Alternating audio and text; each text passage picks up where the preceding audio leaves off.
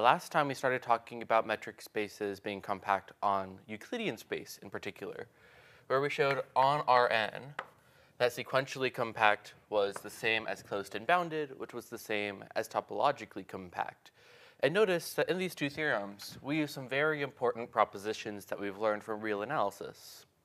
To prove that closed and bounded implied sequentially compact, we had to use the Bolzano-Weierstrass theorem, which essentially states exactly the condition of sequentially compactness. Bolzano-Weierstrass. And to use closed and bounded to show topologically compact, we had to use the Heine-Borel theorem, where we trapped our compact set inside of a closed cube, and we know that that closed cube is going to be compact. But we don't always have these closed cubes on metric spaces, right? What does it mean for there to be a cube of functions? And in fact, in general, these implications are not going to be precisely true. And small error taught from last time I stated that sequentially compact was the same as closed and bounded on metric spaces. This is not the case. Sorry about that. We are using Bolzano-Weierstrass to prove this theorem, and we need it to show the other implication. If it was always the same, then all three of these would always be true, and it's not. Metric spaces where closed and bounded implies topologically compact have the Heine-Borel property, and not every metric space has this property.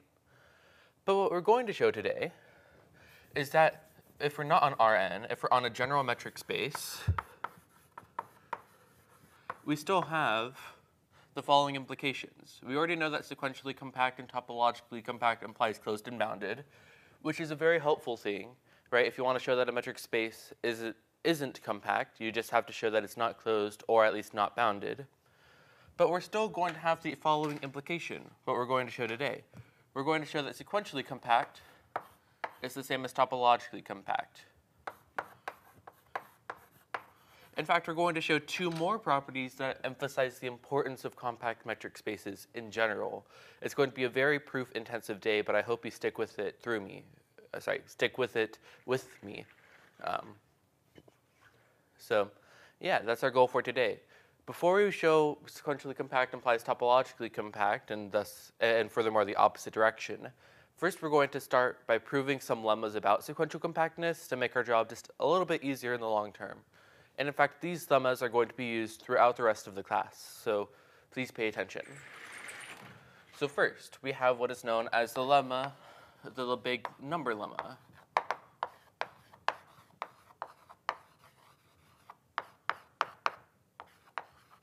Where here I'm just not writing out number. But the idea is given our metric space X is sequentially compact, if I have an open cover of X, let's call those our UIs, then there exists in R bigger than 0 such that for all X in X, the ball of radius R around X is contained in one of the UIs for some I. Now let's draw a picture of what I'm actually describing here, because this quantifier logic can be a little bit confusing the first time you see it. So here, let's just draw a little blob for a metric space X. And what we're going to do is find an open cover of this by the UI. So I'll draw these by circles. So these are our UIs.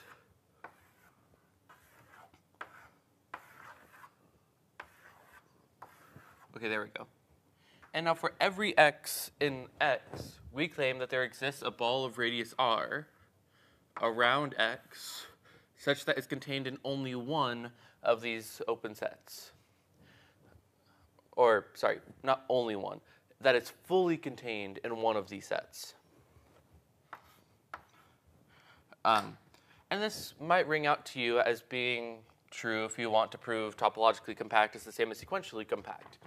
What we're going to do in the long term is assume that we're sequentially compact, take an open cover, and use this R to construct our conclusion.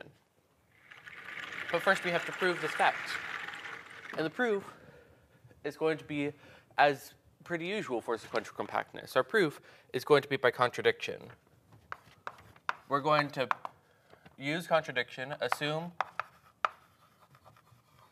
not true. What does it mean for this statement to be not true? Well, it means that for every r bigger than 0, there exists some x in x such that the ball of radius r around an x is not contained in any of the ui's. It's contained in a cover of the ui's, it's just not fully contained in one of them at least. And what we're going to do is use this to construct a sequence and take the convergent subsequence and reach contradiction. So choose for each r equal to 1 over n, choose xn to satisfy the above property. So we're going to choose the points in our sequence to be the xn, or at least one of the xn, such that the ball of radius r, or the ball of radius 1 over n, around x is not contained in any of the ui's. And we know that this is going to be true, because 1 over n is going to be bigger than 0. So what are we going to do with the sequence? Well, we're going to start by taking a convergent subsequence, right? We're going to use the fact that we're sequentially compact. And this trend will carry on throughout the day. So we have a convergent subsequence. Let's call it xnk converging to x, of course. That's what we usually let it be. Okay, so what are we going to do? We want to reach the contradiction that there is, in fact, a ball of radius r around one of these x's contained in a ui. How do we do that? Well, first we notice that x has to be in one of the ui's. X is in ui naught for some I naught. And this is true given that it's an open cover of our space. And therefore, because the ui naught is open, there exists an r naught bigger than 0 such that the ball of radius r naught is contained in ui naught. Right? Now we want to find a subset of this such that we reach our contradiction. So choose n sufficiently large so that 1 over n is less than r naught over 2, and the distance from x to xn is less than r naught over 2. And we're going to use this to create a subset of br naught of x. So how do we do that? Well, we consider the ball of radius 1 over n around x. Or sorry, around xn. So for all y in this set, we notice that the distance from x to y is less than or equal to the distance from x to xn plus the distance from y to xn. This is by the triangle inequality. This term is going to be less than r naught over n. R naught over 2. It's less than 1 over n, which is less than r naught over 2, plus 1 over something that's less than 1 over n, which is less than r naught over 2. So this is r naught, which tells us that the ball of radius 1 over n around xn is fully contained in the ball of radius r naught around x, which is fully contained in ui naught, which is our contradiction, right? Because we claimed at the very beginning that none of these balls are going to be contained in any, or fully contained in any of the ui's. So this is the Lebesgue number lemma. As a small note, the largest such r, such that this property holds, is known as the Lebesgue number. And this comes up in a number of other applications. We're just not going to be talking about them today.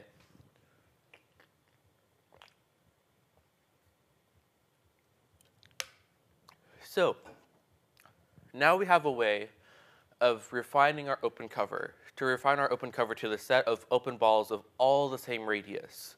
But what we need to do is what we need to do is get finitely many of these open balls for our open cover. And as such, we're going to define a new term. So definition. The term is known as totally bounded.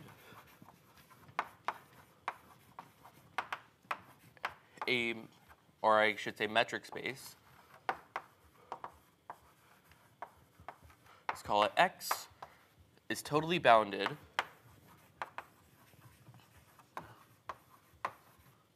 if for all epsilon bigger than 0, there exists y1 through yk such that the union of balls of radius epsilon around the finitely many yi's contains X.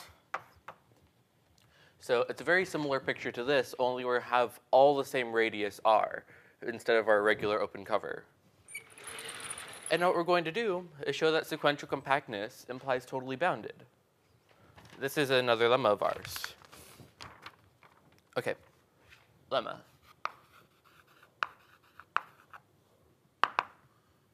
Sequentially compact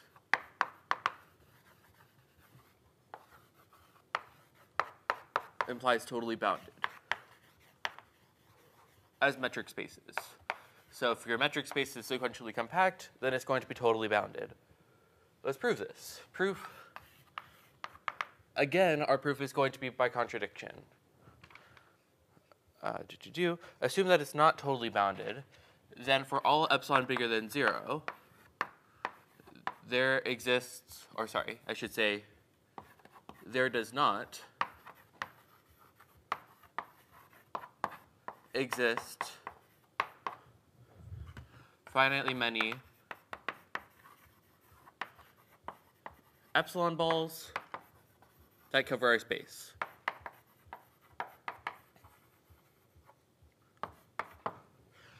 What does it mean to be not existent, right? What does it mean for there to not exist finitely many epsilon balls? Well, this means that there are infinitely many of them. So it takes epsilon balls to cover X. Now what are we going to do with this? We're once again going to construct a sequence and take a convergent subsequence, but we need to somehow use the fact that it takes infinitely many epsilon balls to cover X. Well, let's just start by taking any X, X1, be an X, and now we want to construct an X2 such that there's no Cauchy subsequence of the xn's. So let's take X2 to be an X not including the ball of radius epsilon around X1. And let's continue this process. Let Xn be an X not including the union of balls of radius epsilon around Xi. Now why are we doing this? We want to create a sequence of points such that the distance between every point is bigger than epsilon, which we have immediately from this. The distance from Xi to Xj is always bigger than epsilon by construction, because if it wasn't less than epsilon, then it would be contained in the ball of radius epsilon around one of the other xi's. So what does this tell us? This tells us that our sequence can never be Cauchy, right? If our sequence was Cauchy, or a subsequence was Cauchy, then the distance between subsequent points has to be able to get less than epsilon, which is not the case. So what we notice is that there are no Cauchy subsequences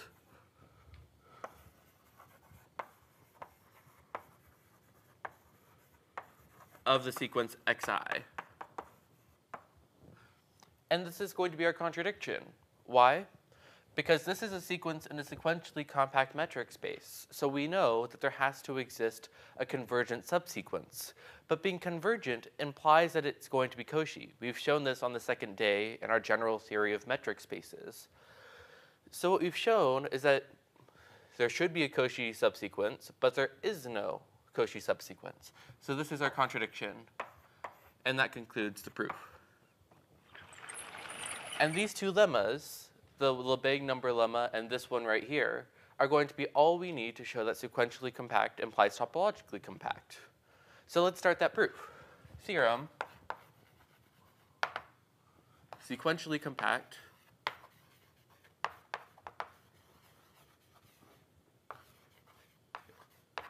is the same as topologically compact as metric spaces.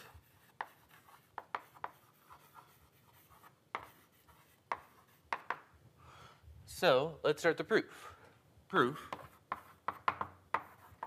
assume sequentially compact and let UI be an open cover of the metric space X. What we then know by the Lebesgue number lemma is that there exists an R bigger than 0 such that balls of radius R are contained in one of the UIs. So therefore, by the Lebesgue number lemma, there exists an R bigger than 0 such that balls of radius all around X are contained in UI for some I. i.e. for every X there exists some I such that this is true. And now how do we go from this to finitely many of these UIs? Well, here we use the following lemma. We know that it's totally bounded. So given this R bigger than 0, let R be equal to epsilon in the definition of totally bounded. And then we know that there exists finitely many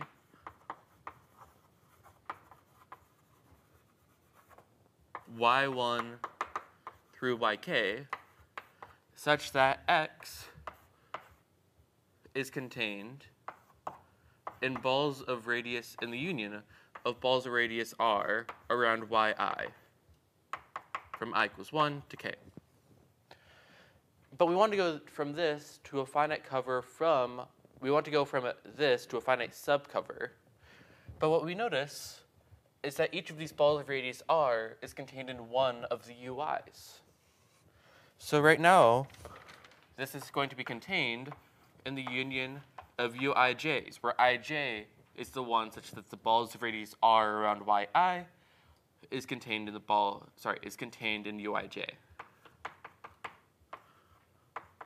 And then we're done with the forward direction, right? Because we've gone from an open cover of our sequentially compact metric space and reached a finite subcover.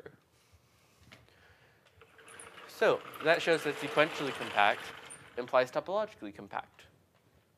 The other direction is going to be mildly harder, but it's still going to be essentially what we've been doing this entire time. We're going to assume that it's not sequentially compact, construct a sequence and take the convergent subsequence, and reach a contradiction somehow. Okay, so suppose topologically compact.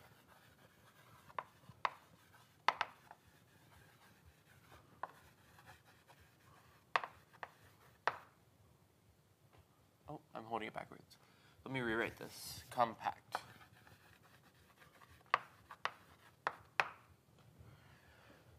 And suppose, for the sake of contradiction, assume, for the sake of contradiction, we're not sequentially compact.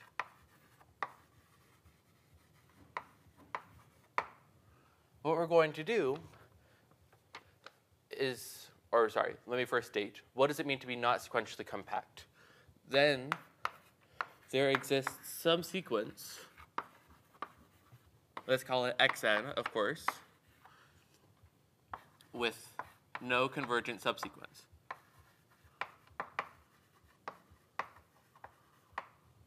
Our goal is to go from this to an open cover of our space and show that there is no finite subcover to reach our contradiction. Well, how do we do that? Well, first we need to note some facts about convergent subsequences. Firstly, none of the xi's, actually I guess I shouldn't say firstly, just note that none of the xi can appear infinitely many times.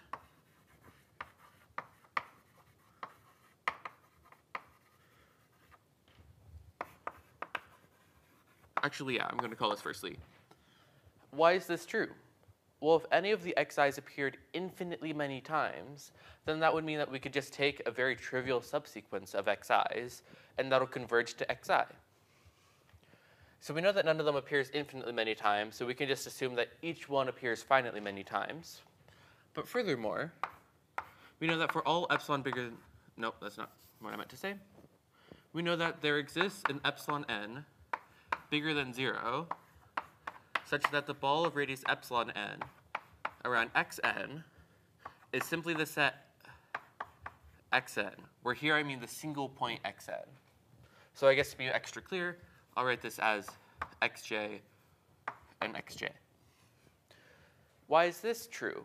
Well, suppose for the sake of contradiction that for every epsilon bigger than 0, there exists some xi in a ball of radius epsilon around xj. Well, then what that would tell us is that we could take a convergent subsequence which will converge to xj. We just choose closer and closer points to xj. So we know that there must exist some epsilon n such that this is the case. So we're going to use this to create our open cover. We're going to let these be the open cover of uj's, and let's call them ui, or uj's.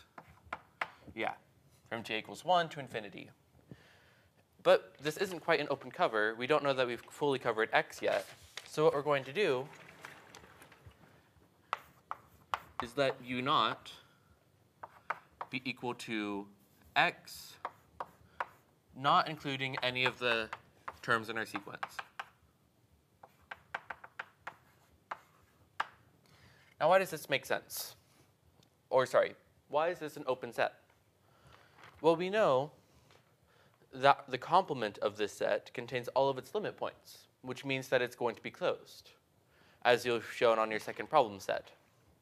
So what this tells us is that the complement of the complement is therefore going to be open. So u naught is open. Therefore, we've reached an open cover of our metric space X. We have that X is contained, oh, wrong direction, contained in u naught union the infinite union of ui's, or uj's, j equals 1 to infinity. Now from here, we want to reach a finite subcover. But notice that every finite subcover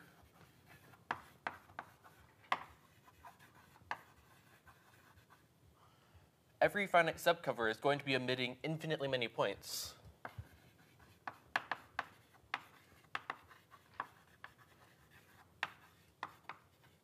Right? Because every finite subcover is going to have finitely many of these uj's. But what that tells you is that infinitely many of them, sorry, let me double check what I want to be saying here.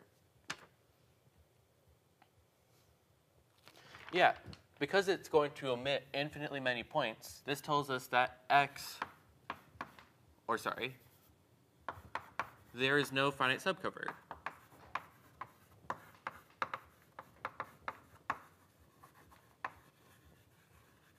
Which is our contradiction, because we're assuming topologically compact. So we've shown that topologically compact implies sequentially compact, and that concludes the other direction of our proof, and thus we're done. So this is essentially what we've set off to do from the very beginning, which is very motivated by metric spaces. But as you may guess, from the fact that sequentially compact implies from the fact that sequentially compact implies totally bounded, there's quite a bit more that we can actually be assuming. So what we're going to show for the rest of today is two more equivalent definitions of compactness on a metric space. And I'll again reiterate, these are for a metric space, not inherently a topological space as you might see in 18901. But this is the definition of compactness, or equivalent definitions of compactness for a metric space. But before I do that, I want to first state some lemmas, or some corollaries of these facts that we've shown so far, because they're deeply important. Compactness has some very deep results, and I know that this is going to be a very proof-intensive class. So I want to first start by stating some facts that are a little bit easier to prove, but also mildly intuitive. So first, recall a function f from x to y, where x and y are metric spaces, is continuous if and only if for every u open in y, f inverse of u is open in x. Sorry, I know I didn't fully write it out, but I at least said it verbally. F inverse of u is going to be open in x. This is the definition of continuous. And what we're going to do is therefore show lemma.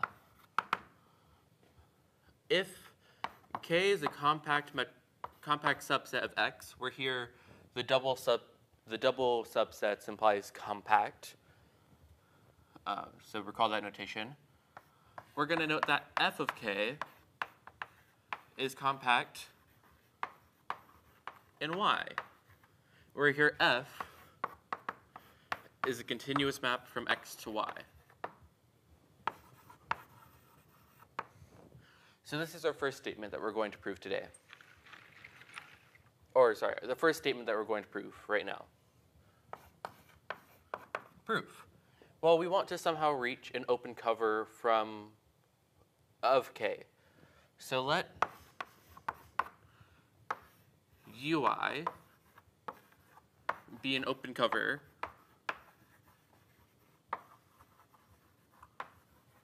of f of k in y. Then what do we know? Well, what this will imply is that f inverse of ui will be a finite, sorry, not finite, will be an open cover of k. The fact that the inverse images cover K is by the very definition of f of K, but how do we know that they're open? Well, this is from the fact that it's continuous. These are the inverse images of open sets. And so what we know is that we can reach a finite subcover. A finite subcover given by f inverse ui from, let's say, I equals 1 to k. And now what we're going to do is map this back to f of k. Notice that then f of f inverse of ui equals ui, which is therefore going to give us our open, sorry, how should I say this? How should I say this? This is not necessarily directly true. What I mean to say is that then ui from I equals 1 to k is a open cover of f of k. How do you know this? Well, we know that the ui's are such that, the f inverse of ui's cover k. So therefore, the images of them must cover f of k. And so we've gone from an open cover of f of k to a finite subcover, which shows that it's compact in y. So that ends our proof. That shows that the image of compact sets is going to be compact under continuity. And using this, and the fact that we have sequential compactness, is going to allow us to state some very helpful lemmas. So, lemma. Or sorry, not lemma, corollary.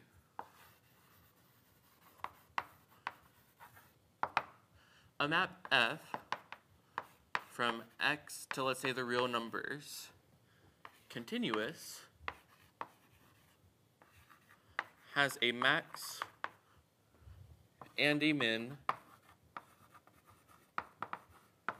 achieved on compact sets.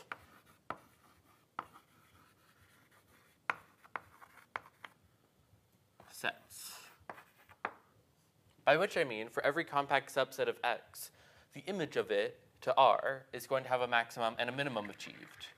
And the proof is very short at this point. We know that f of k is going to be compact in R, which implies that it's going to be closed and bounded.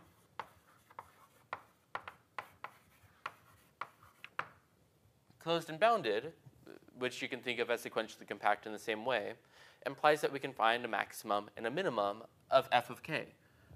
This is essentially just the extreme value theorem, but it's much more general than the extreme value theorem. Before, the extreme value theorem was a map from the real numbers, or at least a compact subset like a to b, to the real numbers. Now, all of a sudden, we have the extreme value theorem for metric spaces. This fact is extremely helpful. I cannot iterate how important it's going to be in the long term if you keep taking analysis courses, but the fact that images of compact sets are going to be compact is very, very helpful and helps us with finding a maximum and a minimum.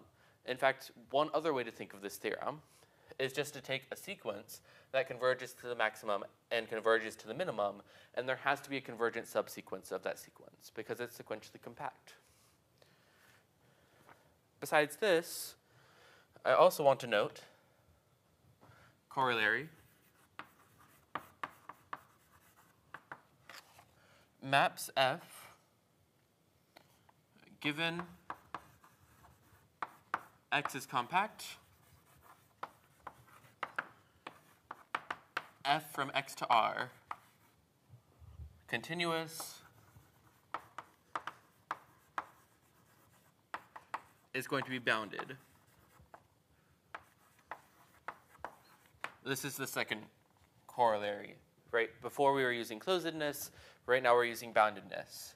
So this is very helpful, just in order to be able to conceptualize what's happening. So the proof is already complete by before. So I will stop there for the moment being. Now we have one more theorem that I want to show that will have some implications for, or that will be conceptually helpful. But before I do that, I'm going to drink some water. The next theorem is known as Cantor's intersection theorem. It's one that tells us things about nested sequences of compact sets. And it's helpful conceptually. It's used all the time. In fact, if you were to take a complex analysis class, it's one of the first things that's used to show convergence of line integrals for holomorphic functions. So, what's the statement? Theorem. This is known as Cantor's intersection theorem.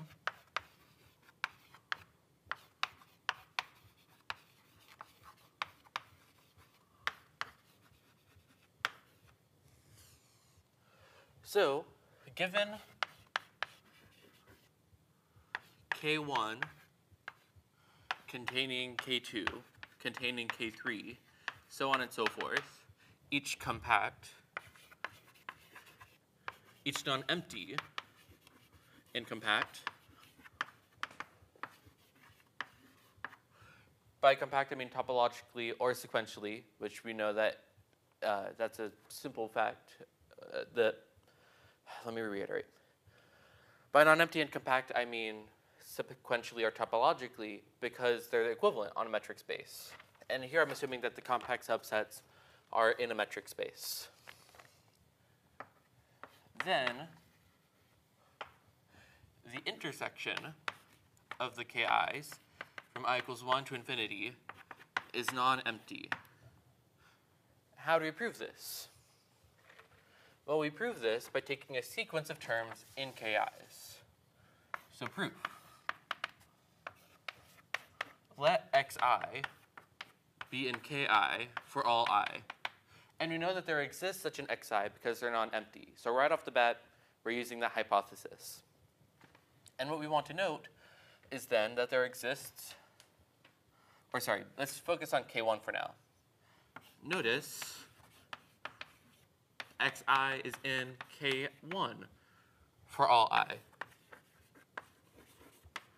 This follows from the fact that it's a nested sequence of compact sets.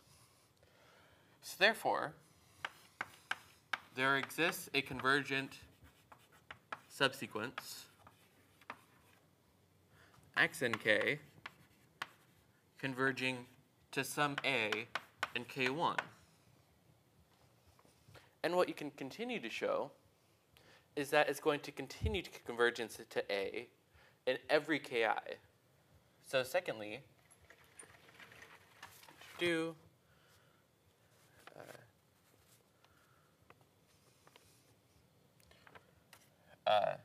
notice xi from I equal to 2 to infinity, as opposed to including 1, is going to be a subset of K2. And therefore, there exists a convergent subsequence, and the convergent subsequence has a unique limit point, right? This is what we said on the second day. Convergent sequences have equivalent, or have the same,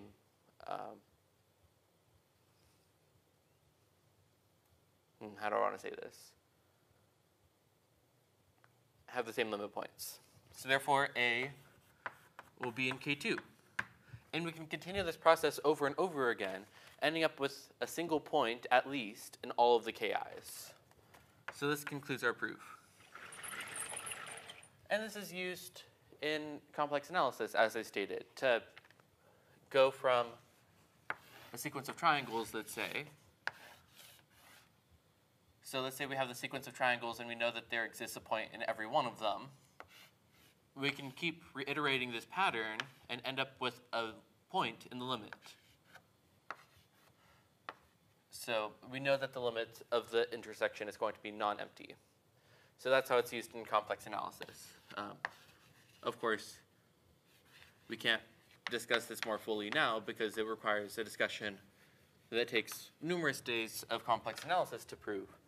But, you know, if you take complex analysis, this will be one of the first things you see. Okay. So what are we going to do with this new theorem? Well, we're going to define a new property. Definition. A collection of closed sets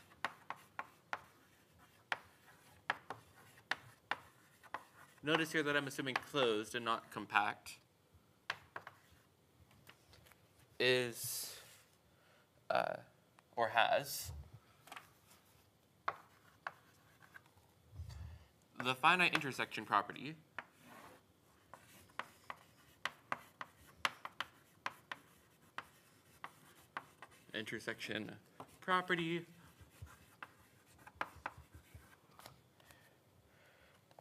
if every finite subcollection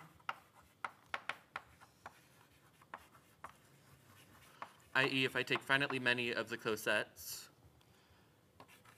we're going to assume that it has non-empty end intersection.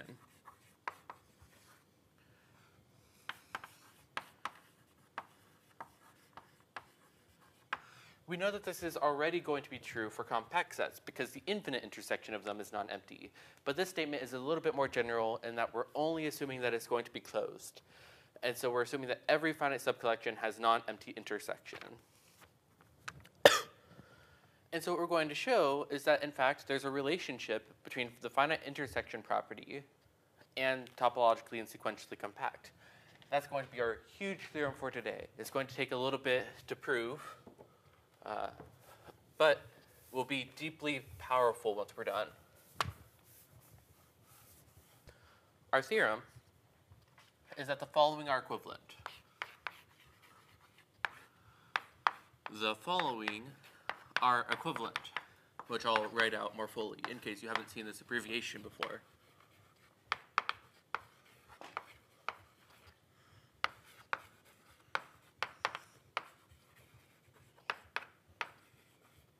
On a metric space X.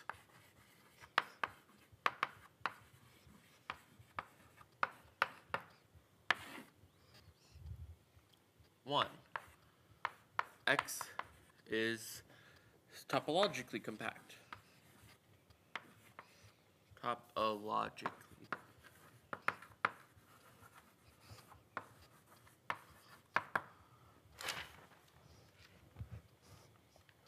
Two, X is sequentially compact. Which makes sense. We've already shown this implication. But we're going to show two more properties right now. 3, X is totally bounded, which we've already shown sequentially compact implies totally bounded, but there's one more thing we need to include. We need to include that it's Cauchy complete.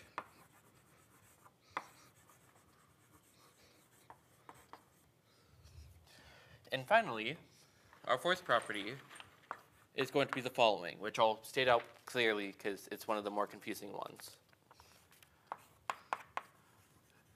Every collection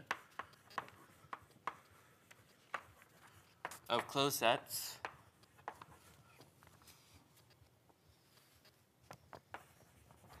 of closed subsets of X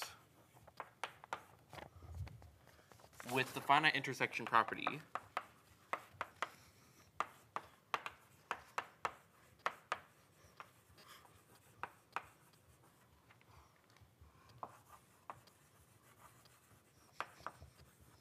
has non-empty intersection.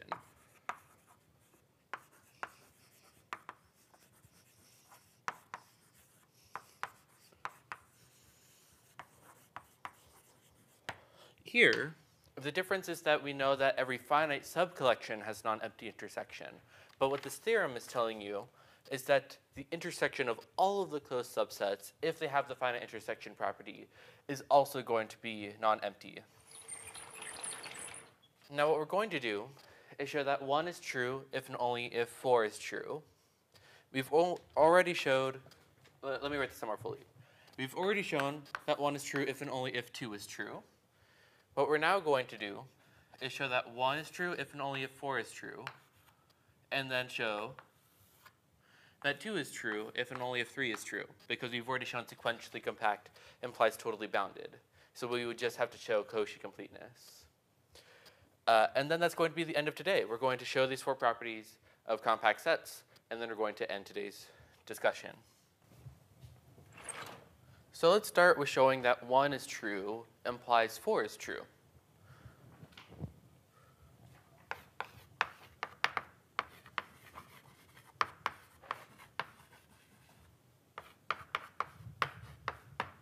So the proof is going to start with finding, or supposing, for the sake of contradiction, there exists a collection of closed sets with the finite intersection property, but with empty intersection. So suppose there exists Ci, I equals 1 to infinity, closed,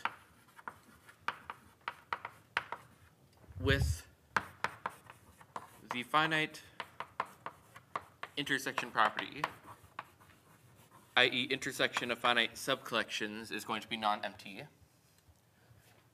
and the intersection of all the CIs is empty. That's going to be our assumption for contradiction. Well, knowing that the intersection of these closed sets is going to be empty, what do we know about the complements? Well, then we know that X, which is the complement of the empty set, is going to be the complement of the intersection of CIs. But then we know by De Morgan's laws, which we introduced on the second day in general theory, it's going to be the union of the complements of CIs from I equals 1 to infinity. What do we know then? Well, the complement of a closed set is going to be open. So what we've gone from is this collection of closed sets to an open cover of X. Therefore, there exists a finite subcover given by, let's say, the union from I equals 1 to k of Ci complement. And what we're going to show is then that it fails to have the finite intersection property. So notice, then, that the intersection of Ci from I equals 1 to k is going to be the same as the union of the complements from I equals 1 to k, which we know is x. So what this tells us is that the complement of this, sorry, that's not what I meant to say.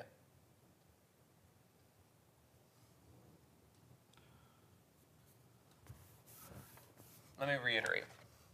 What we know then is that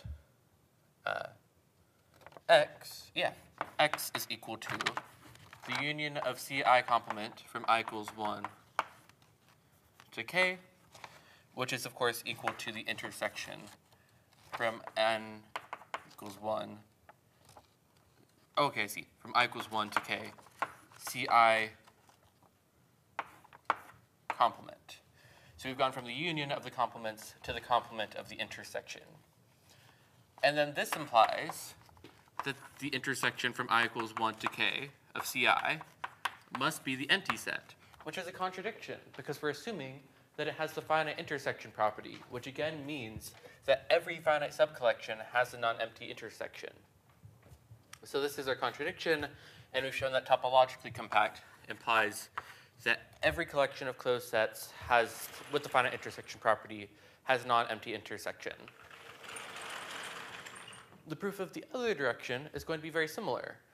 We're going to show that it's topologically compact given property 4. So we're going to show that 4 implies 1. Suppose the UIs are an open cover of X.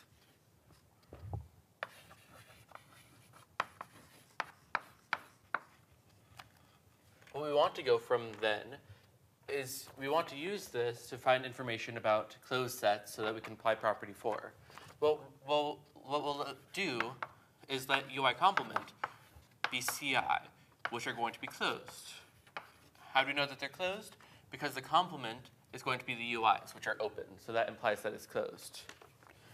And so what we're going to note, or what we're going to show, is that the CIs have finite intersection.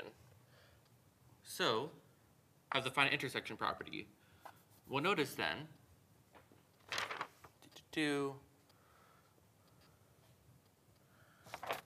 assume for the sake of contradiction that they don't have the finite intersection property.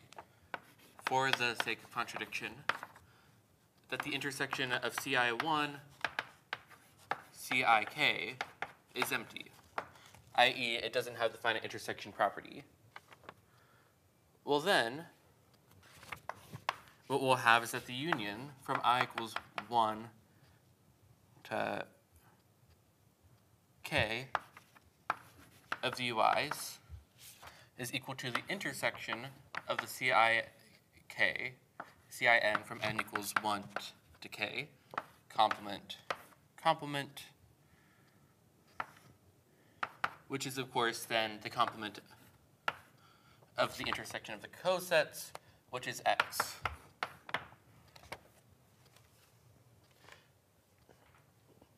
Do I want to redo this proof? I will redo this proof. I want to rewrite this out more carefully because we have two nested contradictions. So firstly, assume for the sake of contradiction that there is no finite subcover of the UIs.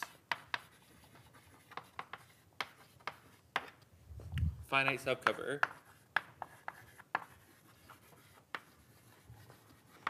of the UIs. I.e., we're assuming for the sake of contradiction that X is not topologically compact. And furthermore, we're going to assume for the sake of contradiction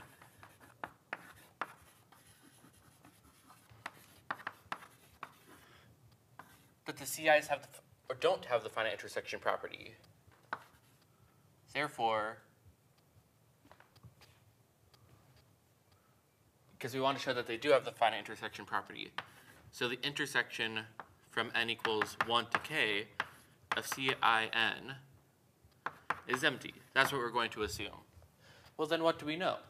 we know then that the union of the ui's, uin, from n equals 1 to infinity, not infinity, to k, is the intersection of the complements, complement from n equals 1 to k, but then this is going to be all of x, right? Because it's the complement of the empty set.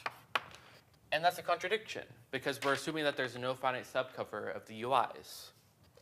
So what we know then is that the ci's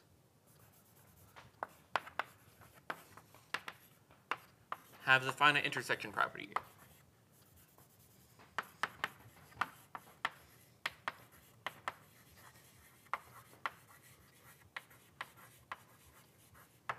i.e., the intersection of all of the ci's from I equals 1 to infinity is non-empty. So what do we know? We know then that the complement of these is going to be not all of x. So we know that x, which is the complement of the empty set, is not going to be equal to the complement of the intersection of the ci's, I equals 1 to infinity, which is, of course, the union of the ui's. But this is a contradiction, because we've assumed from the very beginning that the ui's are an open cover of x. So what we've shown is that our open cover is not, in fact, an open cover, which is our contradiction. So we've shown so far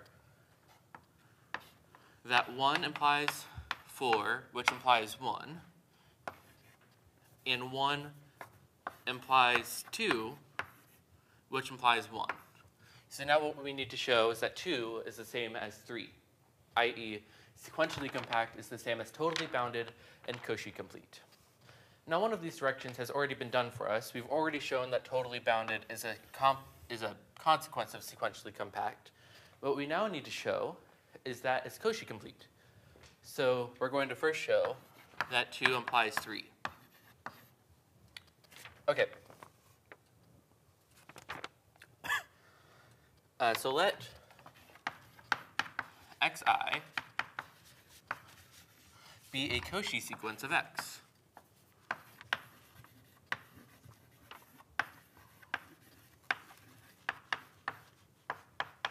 i.e., for all epsilon bigger than 0, there exists an n in the natural numbers, such that for all n and m bigger than or equal to n, the distance between xn and xm is less than epsilon. We're going to use this to our advantage. So, furthermore, what we know is that by sequential compactness, there's going to exist a convergent subsequence of the xi's.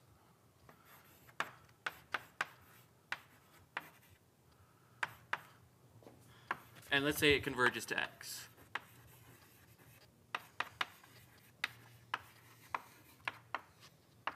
And what we're going to show then is that, in fact, xi will converge to x. We're going to show that the limit point of the Cauchy sequence is, in fact, going to be in our metric space. To do that, let me move to, actually, I can fit this in here.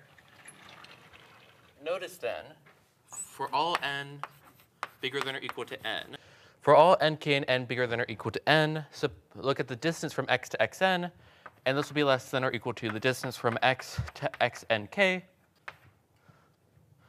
plus the distance from xnk to xn. And we know that this term is going to be less than epsilon over 2. Or sorry, we should assume epsilon over 2 from the beginning. But furthermore, we know that x and k converges to x, so we can assume that this one is less than epsilon over 2, which is epsilon. So we've shown that xn is, so what we've shown, therefore, is that xi will converge to x, and so we've shown that every Cauchy sequence has is convergent. So we've shown Cauchy completeness, which is what we wanted to show. We wanted to show that sequential compactness was the same as totally bounded and Cauchy complete, which concludes the first part of our proof. The second part, the second direction, is going to be quite a bit harder, because we want to show that every sequence has a convergent subsequence, assuming totally bounded and Cauchy complete, which is going to require quite a bit of work, or at least quite a bit of mental work. Even if on the chalkboard it's not so much, it's a little bit confusing how we go from totally bounded and Cauchy complete to a convergent subsequence. Okay, we now want to show that property 4 implies property 1. And this will conclude our proof.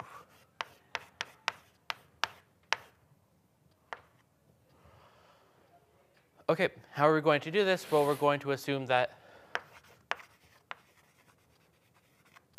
X is totally bounded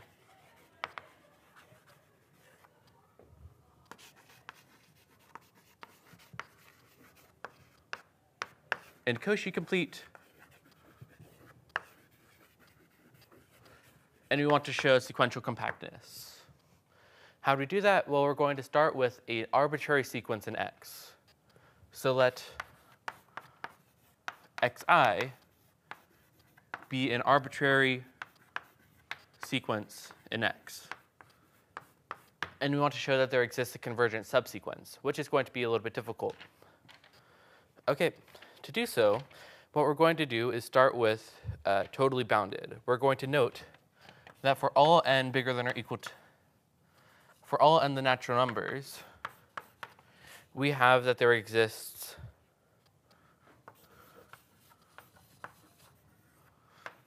finitely many y1, or in fact, I'll notate this yn1 through yr of n, such that the balls of radius 1 over n around yi of n cover X. This is our assumption from totally boundedness. Here, r of n is just a function of r, or it's a function r that depends on n, because the number of finitely many terms can depend on n. So in other words, we don't know exactly how many finitely many terms we have, but the more important thing to note is that we have finitely many of these for every single n, which is our superscript. Okay, what are we going to do with this? Well, we're going to go from this to, okay, we want to go from this to a Cauchy subsequence of the xi's. And once we know that it's Cauchy, we're going to know that it's convergent. So, we know that there must exist one,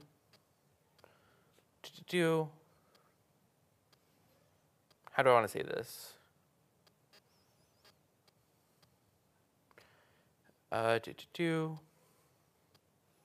Yeah, let's let S1 be the set of these points, y1 n through yr of n. What we know is that given that xi is an infinitely long sequence in X, that one of the balls of radius r, or balls of radius 1 over n around these points, sorry, I should call this Sn. We know that around the balls of radius 1 over n, around one of these points, has to contain infinitely many of the terms. This is by the pigeonhole principle. So therefore, there exists an xi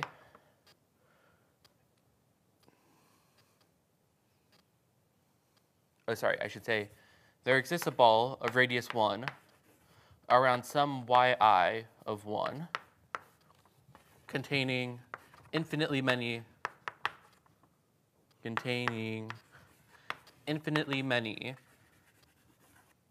xi. And what we're going to do is choose our first point in our sequence to be one of these points. So let z1 be the first. Just out of assumption. And what we're going to do is continue constructing these zi's. Well, what we know then, furthermore, is that there exists a ball of radius 1 of yi2 such that, 1/2, such that the intersection of these two, ball of radius 1 over 2 around yi2, intersection the ball of radius 1, yj1, has infinitely many xi. How do we know that this is true? Well, we know that infinitely many of them already lie in this ball, and so we already know if we take the intersection of this with all the other balls of radius 1/2, there has to be infinitely many there. And to see this, I'll draw a little bit more of a picture. So here is our metric space X, and we start with covering it with balls of radius 1, which I'll draw pretty big just so that we don't have to make a bunch of small pictures. So here are the balls of radius 1.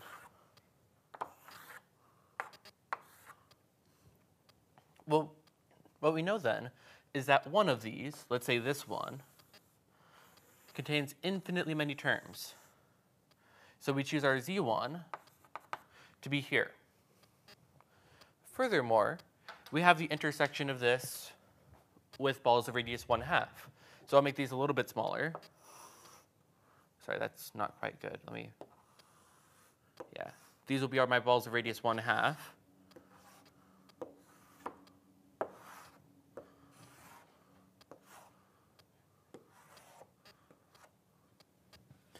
What I know then is that the intersection of the balls of radius 1/2 and the balls of radius 1, there's only going to be finitely many of them by assumption. And the fact that there are finitely many of them implies that there exists infinitely many of them that lie in one of these balls. One of these balls of radius 1/2 intersected one of the balls of radius 1. So what we can do is choose z2 to be in this intersection of them. And we're going to reiterate this process. We're going to assume that z3 is one of the infinitely many points in the intersection of balls of radius 1/3, 1/2, and 1. And so on and so forth. And what we hope to show is that this sequence is going to be Cauchy. But that's not, at this point, going to be too hard to do. Because, okay, let me write this out more fully. We're going to choose zk to be in the intersection of balls of radius nk of n from n equals 1 to k. Yeah, balls of radius 1 to k. And now we want to show that this sequence is going to be Cauchy. Well, what's the distance, or choose, for all epsilon bigger than 0, choose n in the natural numbers such that 1 over n is less than epsilon. Then what do we know? Well, for all n and m bigger than or equal to n, we know then that zn and zm are both going to be contained in the ball of radius 1 over n of one of the yi's. I won't describe which one because it's a little bit annoying. But we know that they both must lie in 1 over n because they're in this intersection of all these terms. So what we know then is that the distance from zn to zm must be less than 1 over n, or less than or equal to 1 over n, which is less than epsilon, which implies that the zi's must be Cauchy. So therefore, the zi's are Cauchy. And by Cauchy completeness, we know that there exists a limit point. zi converges to some z in x. But recall again that our zi's are constructed from our original sequence. They're a subsequence of our original sequence. So what we've shown is that there is a convergent subsequence of our sequence in x. And this is exactly what we sought out to show. And this shows that totally bounded and Cauchy complete implies sequentially compact. And this is the end of our 4-part proof. So again, to reiterate, we've shown that topologically compact is the same as sequentially compact, where here we use the Lebesgue number lemma and totally boundedness. Then from here, we show that sequentially compact is the same as totally bounded and Cauchy complete. Cauchy complete didn't take too much more work. That was pretty short. The other direction required quite a bit of maneuvering to get that convergent subsequence. But again, the notes contain this more fully if you want to read through it slowly and at your own pace. But lastly, we showed And furthermore, lastly, we showed that 1 is the same as 4, where topologically compact is the same as closed subsets with the finite intersection property having non-empty intersection. And now let's think carefully about how each of these proofs went, because they each have their own purpose in a proof about metric spaces. To show that 1 was the same as 4, we looked at open covers, right? We took the open cover definition and looked at complements of closed sets and being open and complements of open sets being closed, and we used all these different properties like that. And that makes a lot of sense because both definitions are in terms of closed and open sets.